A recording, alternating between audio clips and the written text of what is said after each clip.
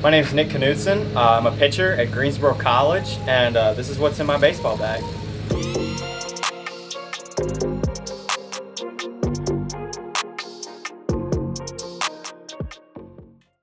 Alright, first thing I got is my glove. As a pitcher, this is the most important part. Can't pitch without a glove. I got this glove at the Rawlings store in Myrtle Beach. If you've never been to a Rawlings factory store or somewhere like that, you need to go. It's awesome.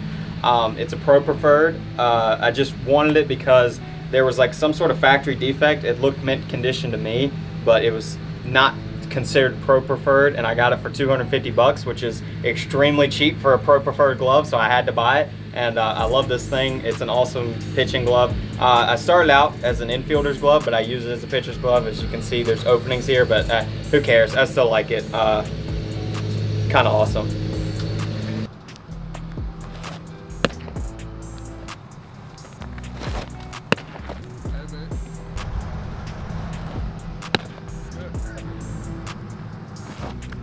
That's better.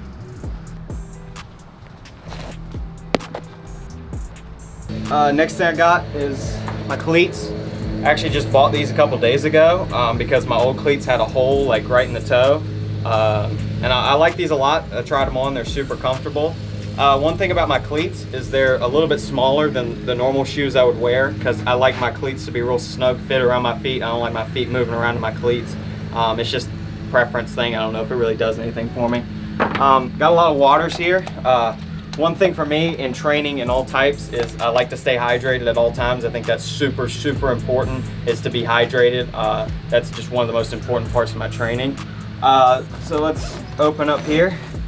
As a pitcher, gotta have the J-bands. If you don't have a pair of J-bands or bands like these, you need to get them because they're great for warming up. There's really nothing better than getting some band work in.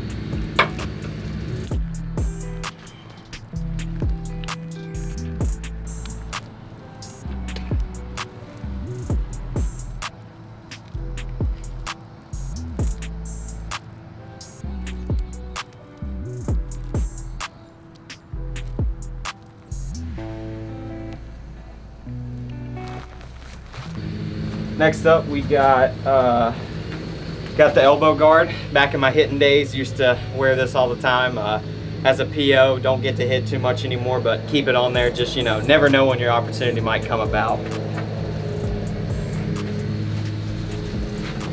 We got sunscreen here.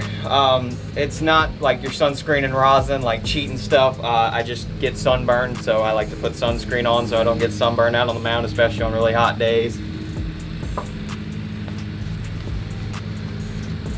Next, we got the speaker. On a day on the field like this, you gotta have the speaker.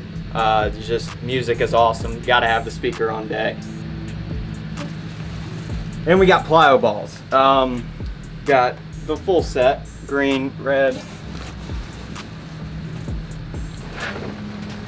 Got the black one, the yellow one, and I can find it in here, the gray one.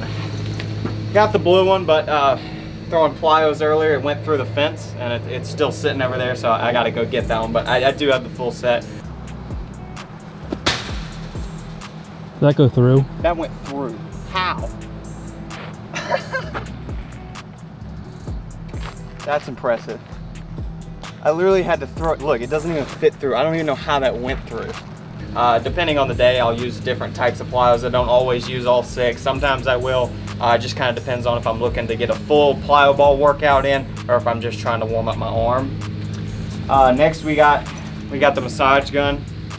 Bought this for like 40 bucks on Amazon. It's not like the super nice ones that you can buy, but I think it does a great job at, you know, getting your tight muscles worked out, getting any knots you have worked out, because you really don't want to start throwing if you've got tight muscles, because that's just asking for an arm injury. So I think this is something awesome that everybody should at least try and invest in. This one's not super expensive. And then we got the towel for towel drills. If I'm ever doing any sort of drills with a towel, I keep this. It's actually a neck gaiter, but I turned it into a towel. Works the same sort of principle. And then we have arm sleeve. I don't always wear an arm sleeve, but occasionally, you know, it's a nice thing to have, especially if you're not pitching. You know, just keeps the compression down, kind of cool to wear. And last but not least, we got some miscellaneous baseballs sticking in here. These are some pretty bad ones. Probably wouldn't throw with these, might chuck them in the woods or something, but they're just sitting in the bottom of the bag. Then we got the front pocket, which is what I like to call my medical pocket. We got Advil, or what I like to call arm candy. We got the pain relieving cream. This stuff is super strong, and if you're hurting, it'll make it hurt more, and then it'll make it hurt less, which is awesome. Then we got the BioFreeze, which is the little less strong version of that. If the arm's not hurting too bad, but you know, you want to still put something on there, I go with the BioFreeze. And then we just got a pack of gum. This one's old, but usually I like to keep a pack of gum on deck just to chew it in the dugout. I'm not a big seeds guy, more of a gum guy, but you know, seeds are cool too. Never gonna turn them down. And then, do we have anything else here? Last thing we got in here is the lacrosse ball. When I don't have the massage gun, or even when I do, sometimes it's good to just roll out with the lacrosse ball. It really gets deep in there, and it's just a good thing to have in a bag. I think lacrosse balls are good. Then we got this.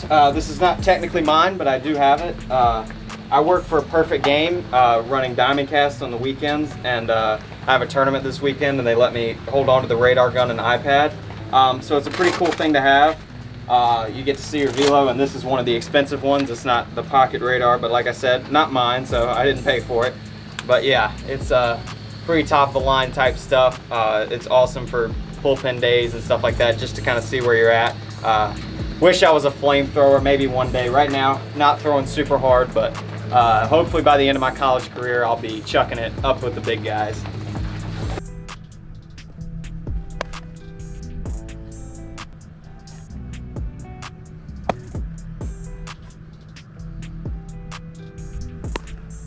'76.